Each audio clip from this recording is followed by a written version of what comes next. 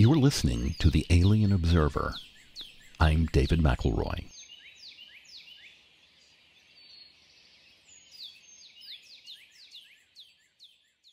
I didn't really know Joey that well. But when you help a person sell a house, you get to know him better than you might think. You talk with him a lot. You hear frustration in his voice when there's bad news, and you learn to read relaxed happiness when things are good.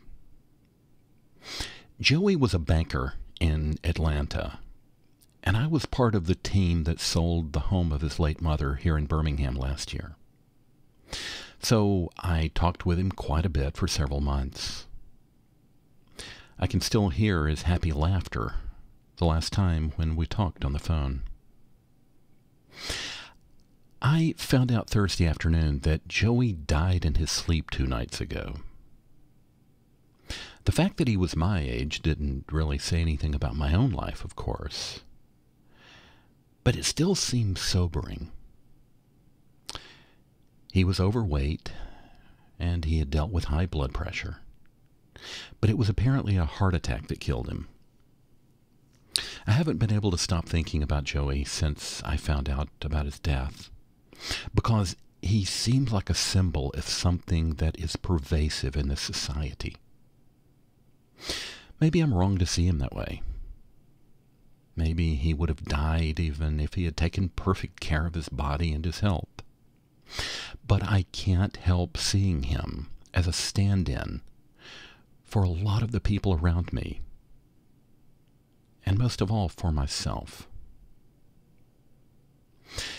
Suicide is obvious when it's sudden and the intent is clear.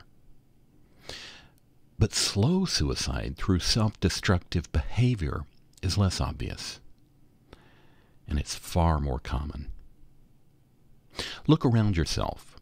Look at what people are doing to their bodies. Look at what they're eating. Look at the percentage of people around us who are bigger and bigger and bigger. When I was a child, it was almost unheard of for someone in public to be morbidly obese. Today, they're everywhere. They're riding motorized carts through Walmart on their way to buy more of the poison which has already destroyed their health. I'm not riding in one of those motorized carts, but I look at my own actions, the ways in which I eat and I don't take care of myself well enough, and I fear that I could end up like them, despite my best efforts. And that terrifies me. The things that some of us do to abuse our bodies do amount to slow suicide, quite literally.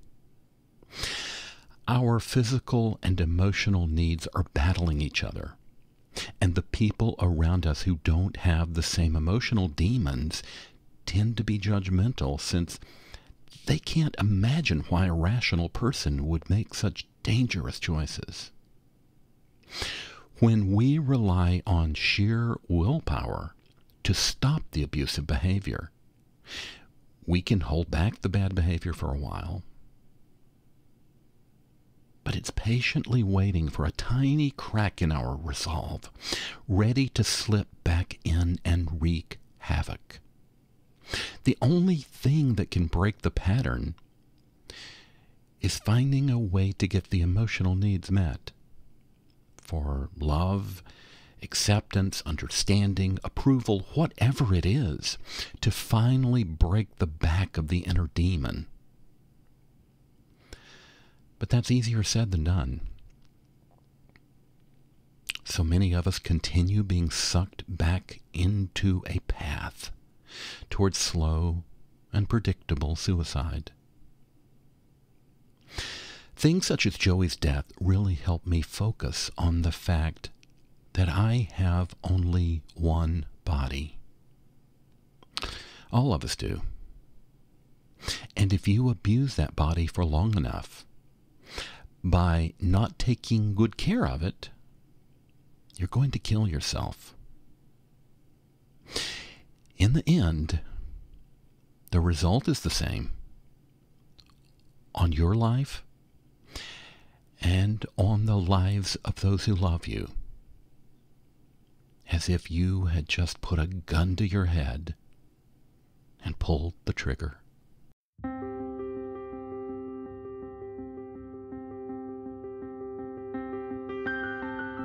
If you'll stick around after this quick break, I'll be back with more.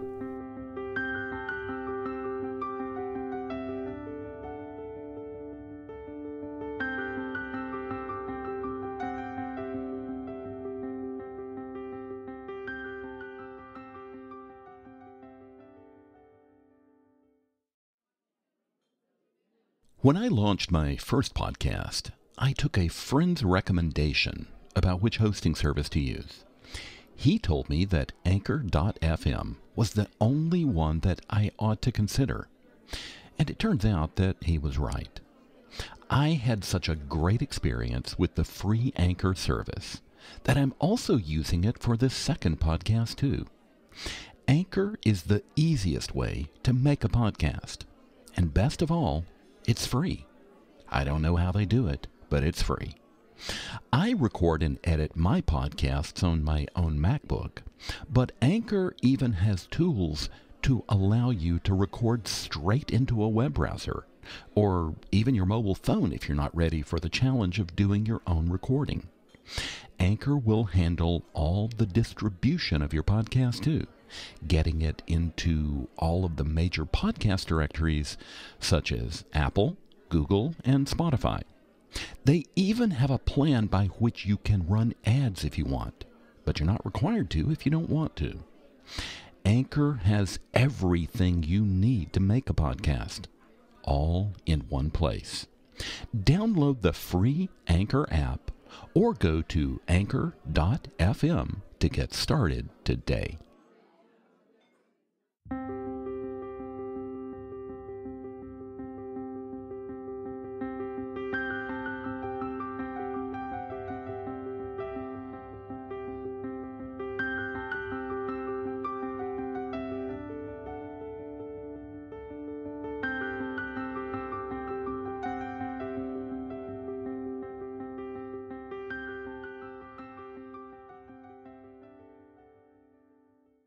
We pretend that these are medical problems, but they're really problems of the heart, because we abuse our bodies out of a desire to fill needs that we don't know how to fill.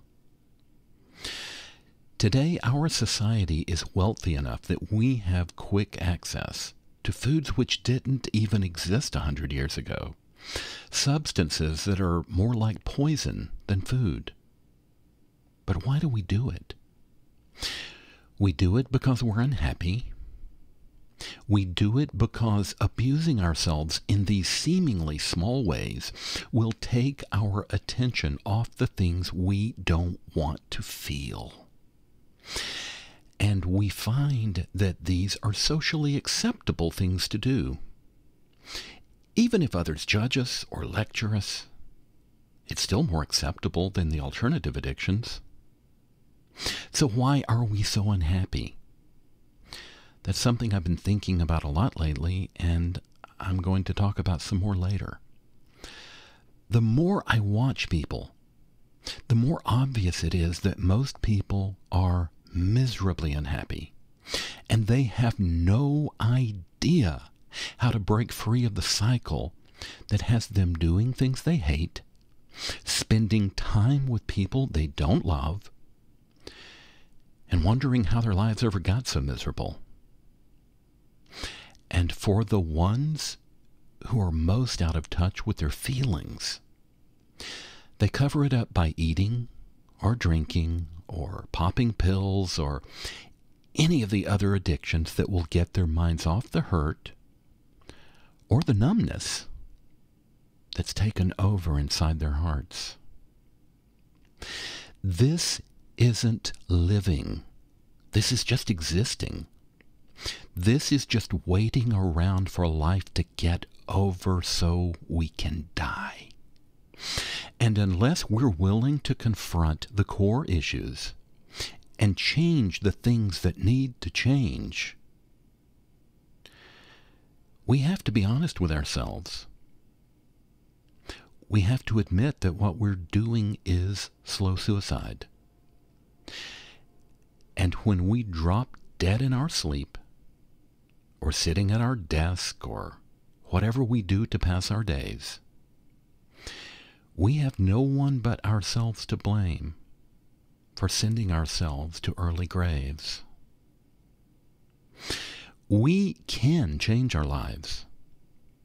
We can live the lives that we claim we want.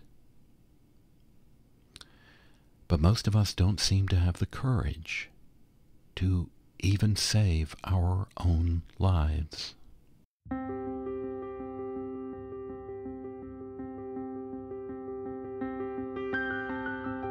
The Alien Observer is written and produced by me, David McElroy. If you'd like to get in touch, send me an email at davidmcelroy@mac.com. That's DAVIDMCELROY@mac.com. Or go to anchor.fm/TheAlienObserver to record a voice response. Anything you send might end up on a future episode. There's also a donation link on that page if you'd like to support the show.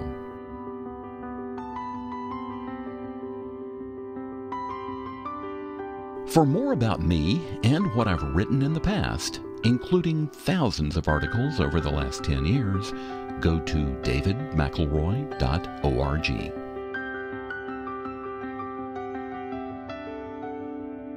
The Alien Observer is copyright 2020 by David McElroy. All rights are reserved on the planet Earth, but rights are still pending on the planets where the rest of the aliens live. Theme music is The Boy and the Kite by Solitude and is licensed courtesy of Soundstripe. The birds and crickets from the opening was recorded live in my own backyard. Please join me again next time for more observations about this strangely alien world that's all around us.